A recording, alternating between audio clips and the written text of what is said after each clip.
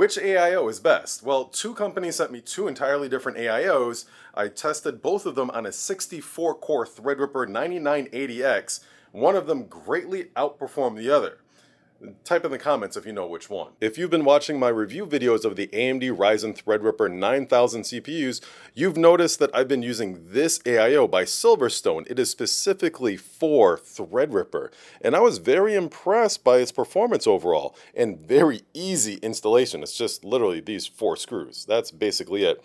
The fans are very industrial, and they had a bit of noise to them, but I was overall very happy with the performance. And the pump is inside of the radiator. You don't see that often. It was sent to me in this no frills box in case people are wondering. And then the box with the frills was the Be Quiet Silent Loop 3. This is a 420mm AIO.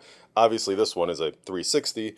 And I was, a little bit skeptical because, this is so industrial and this is more kind of consumer friendly, right? But it has RGB, so yes, it greatly outperformed the industrial looking AIO by Silverstone. And here's the setup right now. So this is the new build. I call it Deep Blue.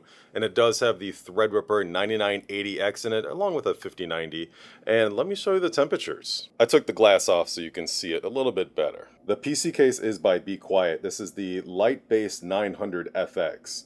And the Silent Loop 3 is a 420mm AIO that fits perfectly right up top. And on full load, this AIO has been very quiet, especially compared to the Silverstone. And when this 64-core Threadripper is on full load, it's barely hitting 60 degrees Celsius. And if you scroll back to my previous videos of benchmarking the Threadripper 9980X on the Silverstone, it hit 69 giggity degrees on a regular basis. So special shout out goes out to Be Quiet for making a very impressive AIO.